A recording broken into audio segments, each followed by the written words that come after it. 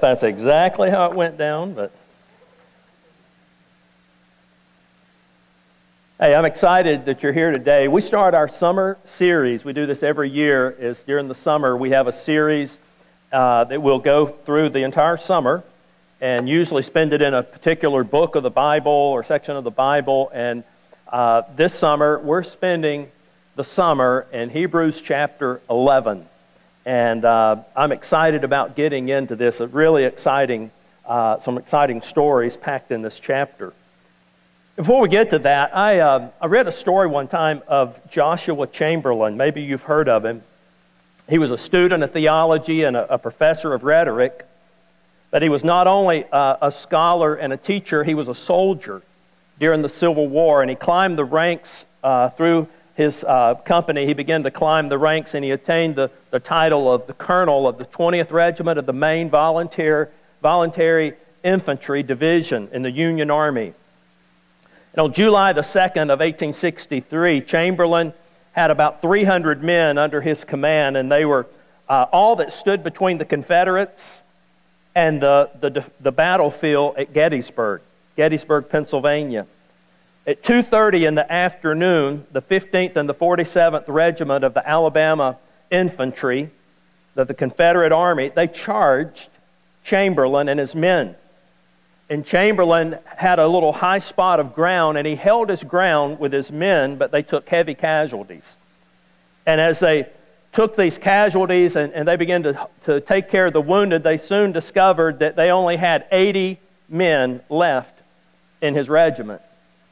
And as these 80 men were there hunkered down on this hill behind this rock barrier, they began to notice that the Confederate army began to charge again. And they charged the second time, and the third time, and the fourth time, and the fifth time.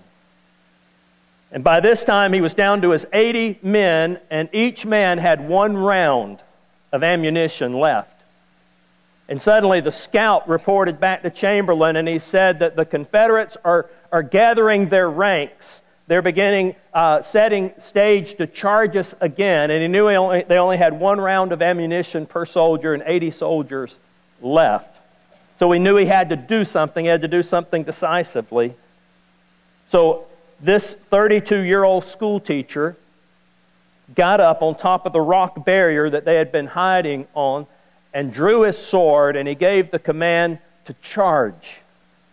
And at that command, the 80 soldiers that were left went over the rock wall, began charging down the hill toward the Confederate army. It caught them so off guard and caused so much confusion and chaos among their ranks that this one decision, looking back now, they say that this probably ranked as one of the most improbable military victories in the history of war, that 80 Union soldiers captured 4,000 Confederate soldiers in 5 minutes.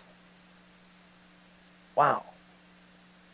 And the historians believe if Chamberlain hadn't charged, then the Confederates would have gained the high ground, which meant they probably would have won the Battle of Gettysburg, which means they would have ultimately won the war.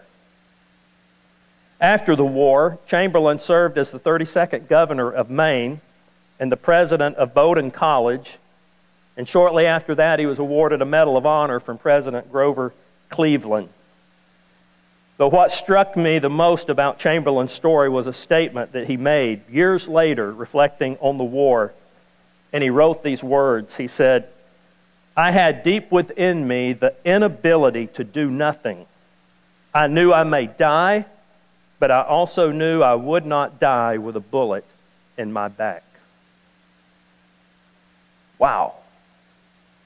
I love stories like this of courage. Throughout history, we don't remember the people who thought about doing something great, but we remember the people who actually did something great. People who defied the odds, people who took risks, people who courageously stepped out in faith. I love to hear the stories, and I love to read about the stories of these kind of people and their faith and their courage that they exhibited. In fact, there's a whole chapter in the Bible devoted to these kind of people. And it's found in Hebrews chapter 11 and beginning in verse 1. Listen to this. Faith means being sure of the things we hope for and knowing that something is real, even though we don't see it. Faith is the reason we remember great people who lived in the past. And if you go on in this chapter, he specifically lists 16 different people by name and some of the most courageous acts ever performed in history of people that just defied the odds. And they said, you know, I'm going to have faith regardless of what I see or the circumstances. I'm just going to have faith and I'm going to believe. And we read their stories. In fact, when you get through with the 16 people that he lists specifically, he finally sums it up with this. And he says there's so many more, there's too many more to mention in this chapter. And then if you drop down to verse 39 of that chapter, it says, God was pleased with them all because of their faith. Because of their faith. And our Bibles today are broken up into chapters. This is something that man did to kind of segment stuff in the Bible, but most of the scriptures are designed to be read straight through. So when you get to this and the end of chapter 11, it just continually flows right into chapter 12. And verse 12 says this, therefore, since we're surrounded by such a large crowd of witnesses to the life of faith, let us strip off every weight that slows us down, especially the sins that so easily trip us up, and let us run with endurance the race God has set before us. He said we're surrounded by a great cloud of witnesses. Who is this great crowd and who are these witnesses? It's the people we've just read about in chapter 11.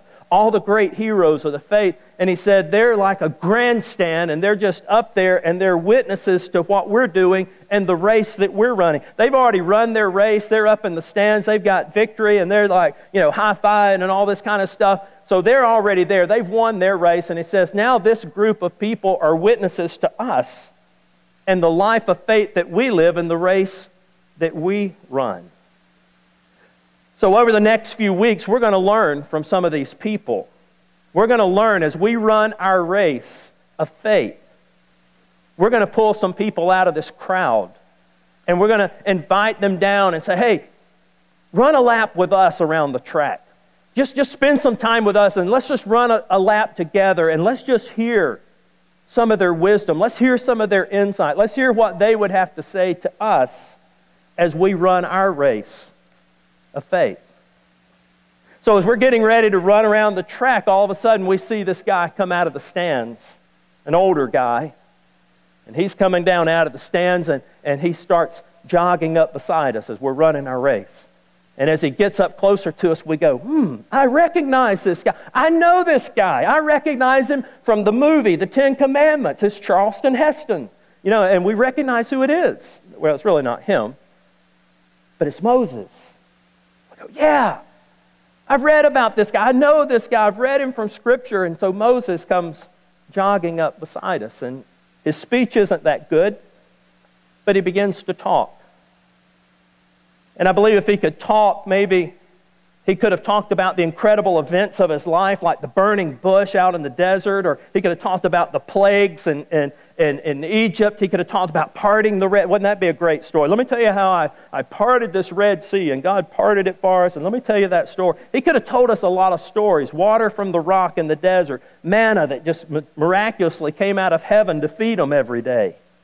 Or he could have talked about the 10 Commandments. I was on the mountain with God, and he wrote out these commandments and gave us. There's a lot of stuff he could have talked about. But I believe if we were to have pulled Moses out of the crowd and say, would you run with us? Would you share a little bit with us? I don't know, and this is just me, but I kind of believe maybe he would say something like this. Yeah, you want some experience? You want me to tell you something about faith? Here it is. Live in the faith zone, not the safe zone. Live in the faith zone and not the safe zone. You see, every person's story, your story and my story, it is written in risk. The risks that we took and the ones that we didn't take. We wouldn't know Moses' story unless he had taken a risk, unless he had stepped out, unless he had got out of the safe zone and lived in the faith zone. If we talk to him, he may say something like, my greatest moment was was the day that I encountered God at a burning bush. It was so powerful, so real. I actually took my shoes off because I was just like, it was holy place, this holy ground. And that was probably one of the greatest moments in my life. And the decision I made there at that burning bush that day, that decision wrote the next 40 years of my life story. And though that decision brought me daily encounters with God, it wasn't easy. And that's the thing here that we need to understand is faith. Faith is never easy. It's never easy. It always involves risk. There's always risk. For Moses, going back to Egypt was a huge risk because he was a fugitive. He was wanted by the Egyptians. Opposing Pharaoh was a big risk for him. Crossing the Red Sea, that was a big risk. Listening to over 2 million people complain and whine every single day, there was a lot of risk involved. And possessing the Promised Land and all the giants that lived there, that was a big risk. And here's the thing, following Christ involves risk. We say, oh, well, I want to be a Christian because everything should be good and everything should be rosy and everybody should love me and just, that's why I want to be a Christian. No, being a Christ follower involves risk. In fact, every time you exercise faith, it involves risk.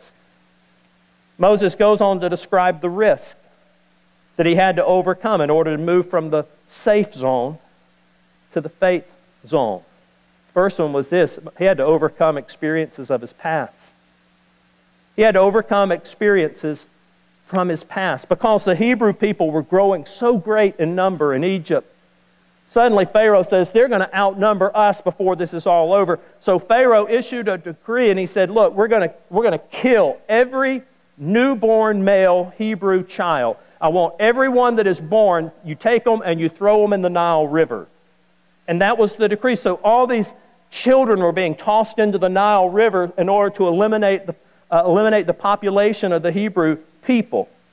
So Moses is born into this atmosphere. He's born into a period of uncertainty.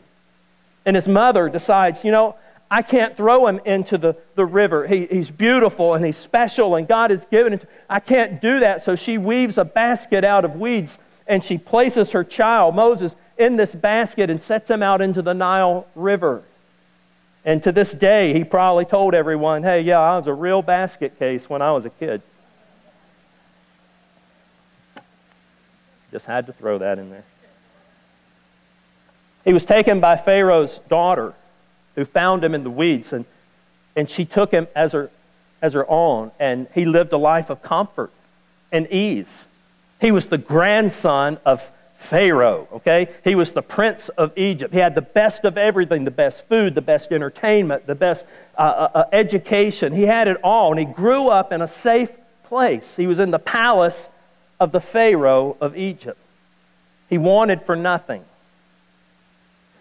But here was the problem. Though he was raised Egyptian, he was still Hebrew at heart. There was still something in him that he wanted to identify with God's people. So when he turns 40, he's living in the safe zone, and suddenly he realized there's a chance for him to take a risk. And he tried to do something big for his own people. And one day he encountered an Egyptian out that was beating a Hebrew, and he went to the aid of the Hebrew, and he killed the Egyptian, and he looked around to make sure no one was looking, and he dragged the Egyptian over and buried him in the sand and thought, nobody will see. And he thought he did a good thing. I took a big risk for the Hebrew people. In fact, the scripture says this, by faith, Moses, when he had grown up, he refused to be the son of Pharaoh's daughter. He chose to be mistreated along with the people of God rather than enjoy the pleasures of sin for a short time. He regarded disgrace for the sake of Christ as of greater value than the treasures of Egypt because he was looking ahead to his reward. In other words, what he's saying here is he decided to leave the safe zone of being an Egyptian and enter the faith zone of being a Hebrew, a child of God. And the result was Pharaoh wanted to kill him. When Pharaoh found out, he said he has to die. So Moses flees Egypt, and everything he's ever known, all the comforts he's ever known, he has to leave and attempt to get out of the safe zone because he knows if he stays there, he's a fugitive and he'll die. They'll catch him and they will kill him. So he leaves the safe zone. And the writer goes on to say this about Moses. It said that by faith, he left Egypt. By faith, he got out of his safe zone. And when I think about that, I think that's where most of us live today, isn't it? Our biggest battle is leaving Egypt. Our biggest battle is leaving our safe zone because it involves risk. It involves a risk of faith. It's tough because we're born and we're bred to play it safe, aren't we? Don't we teach that to our kids? Play it safe. You know, just hold on to what you got. Just be safe. And we're inbred with that. We're taught that. Stuff keeps a lot of us in Egypt. And from seeing what God can really do and the miraculous things He can do in our life because we're playing it safe. We like comfortable. We like familiar. And then we complain about never seeing God do anything miraculous. Or we complain that, you know, we don't ever see the spectacular happen in our life because we're playing it safe. Or maybe we did take a risk. Maybe we did step out in faith. Maybe we did say, hey, I'm going to step out of my safe zone and I'm going to do this, and we did it, and it didn't work out the way we thought it was going to work out, and it kind of flopped, and so we decided, you know, I ain't doing that again. I'm going to get right back over here in the safe zone, and I'm just going to play it safe. I love a quote that I came across. I don't even know who wrote it, but it says this: we live by faith or we do not live at all. Either we venture or we vegetate. We risk or we rust. We risk or we rust. In order for Moses to live in the faith zone, he had to overcome the experiences of his past. Second thing, he had to overcome the comforts of his present. Okay, Moses flees Egypt. He goes out into the Midian desert. He finds a man out there and starts working for him by the name of Jethro. And Moses' motto has been like, been there, done that, ain't doing it again. I'm happy right here in the desert with my sheep. And he's watching sheep for Jethro. He meets one of Jethro's daughters. They get married. They have kids. And suddenly this becomes a safe zone for Moses. He's happy. He's out there tending sheep. He's a part of the family now because there was no heir, no son to Jethro. Moses is heir to inherit everything that he has. I mean, who would want to leave that? He's forged a new life for himself. It wasn't a palace life, but it was a safe, it was a comfortable life. He had left Egypt, and forever he was at a safe place, he thought, now, I'm good. But God called Moses one day through a burning bush. And he spoke to Moses and he said, I want you to leave this comfortable situation. I want you to go back to Egypt, and I want you to be my spokesman and my people's deliverer. So next, Moses had to overcome the insecurities of the future. He was going back to a place that he didn't want to go. He was going back to a place where he was a wanted man. God said, I want you to go back. He felt totally unqualified to go back. He was like, you know, I left Egypt. I'm not going back. Just leave me alone. He was insecure about himself. He was insecure about his future. I mean, listen to some of the quotes that he made when God told him to go back. He said, who am I that I should go? What shall I say to them when I get there? But suppose they won't believe me when I tell them. And then he says, and I'm really slow of speech. I don't speak very well. Every time Moses raised an objection, God would answer with an affirmative. And still Moses finally gives up arguing with God, and he says, okay, Lord, just please send someone else. I don't want to go. Just send someone else. And then the scripture says God becomes angry with Moses. But unfortunately, he didn't give up on him, and he wouldn't take no for an answer. So God says, I'm going to send your brother Aaron, and he'll be your spokesman. He'll speak for you. So Moses agrees to go and answer God's call and leave his safe zone and go back into Egypt. And as a result of that, you know the story. The children of Israel are delivered from bondage. Miraculous things happen. All the plagues, the parting of the whole story hinged on Moses saying, yes, I'll get out of my safe zone and live in the faith zone. Interesting story that you can read there. But what I want to get to this morning is just 2 or 3 takeaways from this story of Moses. And the first one is this: we don't naturally leave the safe zone, do we? We don't naturally leave a safe zone. It's interesting, you read about a mother eagle, and she'll take those babies, she'll protect them, she'll feed them, she'll nurture them. Then she's got them all huddled up in the nest under her wings, and she's just being a great mom and, just taking care of those little baby eaglets. And all of a sudden, there comes a point when she'll take those little babies in her beak, and she'll take them out of the nest and go, lets them go. And we think, oh, that's awful. How harsh, how mean, how heartless of a mother to take her baby eagle and drop them out of the nest and let them fall. But what she's doing is she's teaching that eagle how to fly. Because she knows if they stay in that nest, they'll stay in there the rest of their life. They'll never get out. So she forces them to get out of the nest. Moses probably didn't want to leave Egypt.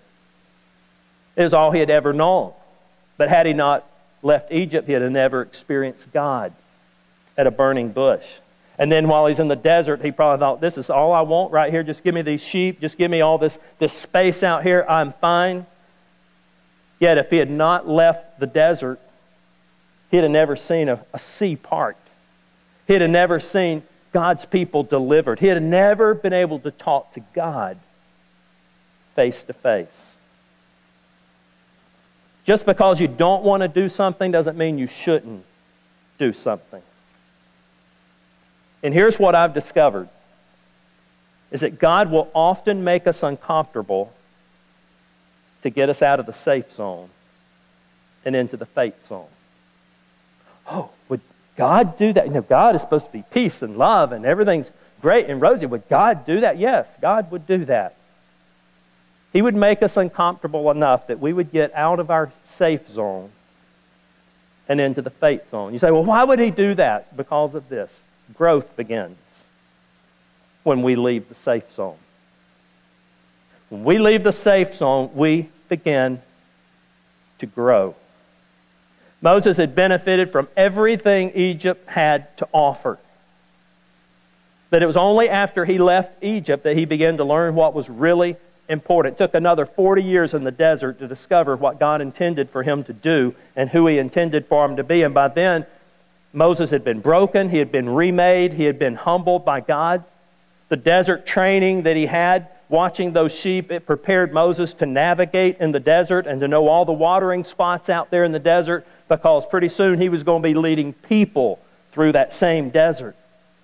Being out in the desert watching the sheep, it taught Moses not only how to tend for and care for sheep, but it was going to teach him how to tend for and care for God's people as he led them.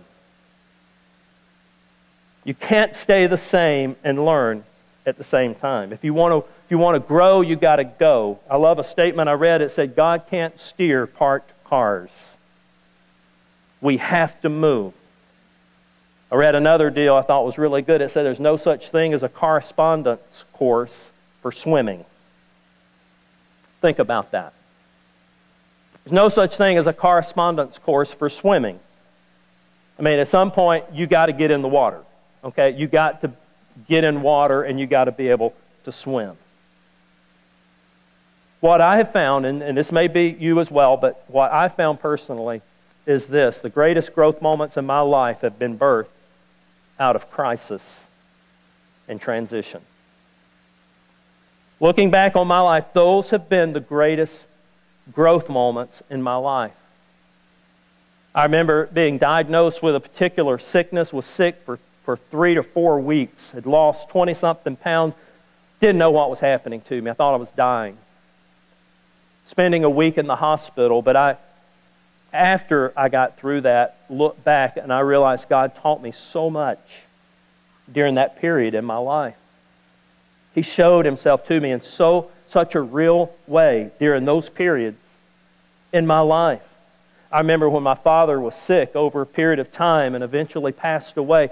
It was a crisis time for me, but I realized that God used that time that I grew out of that. There were moments of growth for me as I walked through that and realized God was walking with me, and God was saying, hey, I'm sorry you got to go through this, but I'm going to walk with you, and here's some things I want you to learn and take away from this and walk out of here stronger than when you walked into it. There were other financial crises we've been through. Many times I've looked, and the greatest moments of growth in my life have come out of times of crisis or transition. And that's probably what James was saying when he said, you know that under pressure your faith life is forced into the open and it shows its true colors. So don't try to get out of anything prematurely. Let it do its work so you become mature and well-developed, not with a deficit in any way, deficiency in any way. He said, let it grow. Let these times grow you and mature you. He goes on to say in that same chapter, he says, the trying of your faith produces. It produces. Let your faith life do its work so that we're well matured and well developed. And the last thing I think we can take from this is the safe zone robs us of some of our greatest moments and greatest memories. I don't know, but I have a vivid imagination, and I can just imagine what it must have been like to sit around Moses' dinner table with the kids and the grandkids and the great-grandkids. And him saying, did I ever tell y'all about the sea part? Yeah, Gramps, we've heard it 100 times, you know. Or did I tell y'all about the food coming down from heaven? Great memories, great moments happen when we step out of the safe zone.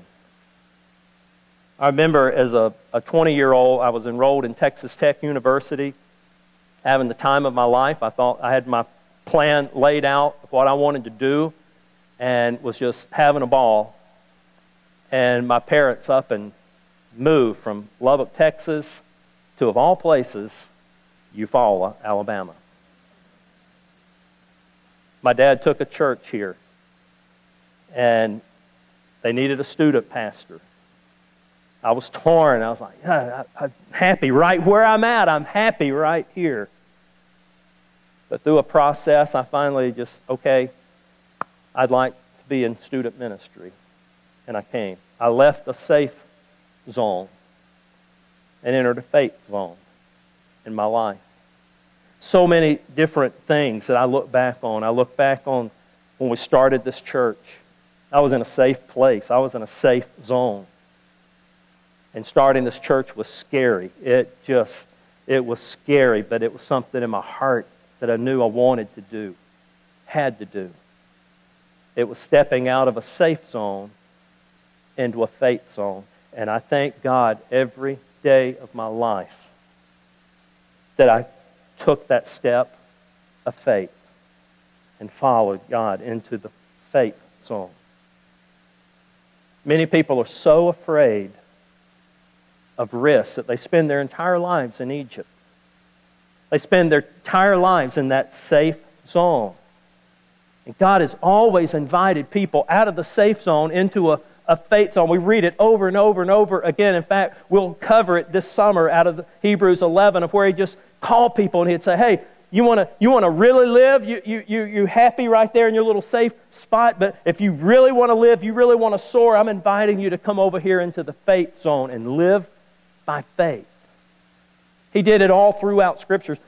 Peter, the disciples, they were out on a boat in the middle of a storm.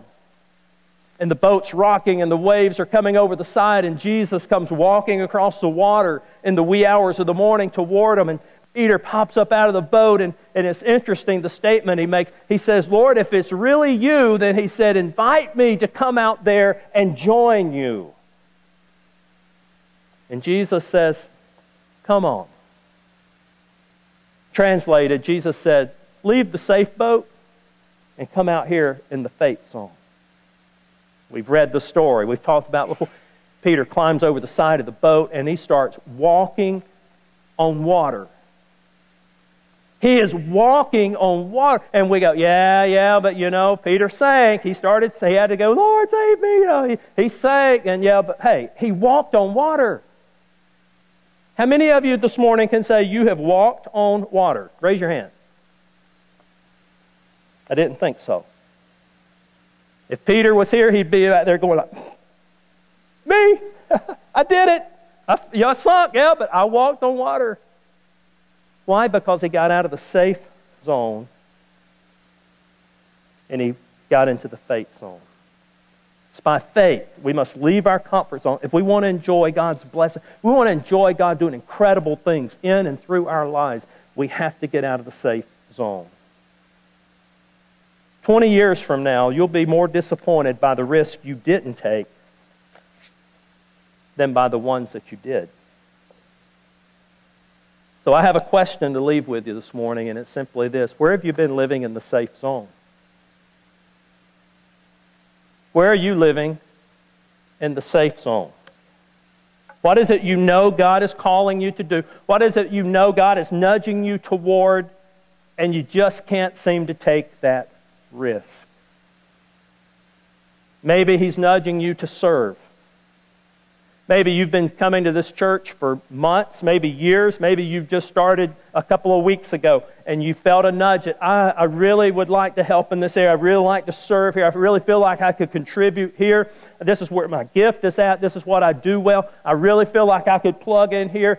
But you're sitting in your safe zone and you're going, I'd love to do that, but I don't know that I can commit the time. I don't know if I'm good enough. I don't know. And we start slowly gravitating back to our safe zone. Where are you living in the safe zone? And where's God calling you out? Maybe it's serving somewhere. Maybe it's getting more connected.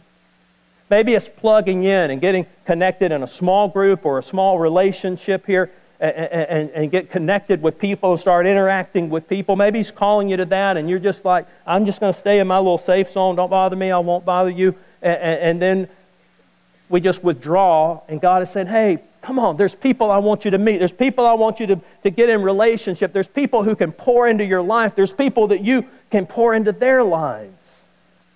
But it'll never happen sitting in the safe zone. Maybe God is calling you out to share your faith. Maybe He's saying, hey, I want you to share your faith. I want you to talk to that neighbor. I want you to talk to that guy you work with or that gal you work with. I want you to share your faith with another student that you love and you have a friendship with. I'm going to call you out a little bit further, and I want you to get out of your safe zone, and I want you to live in the faith zone and see what I will do in this area of your life.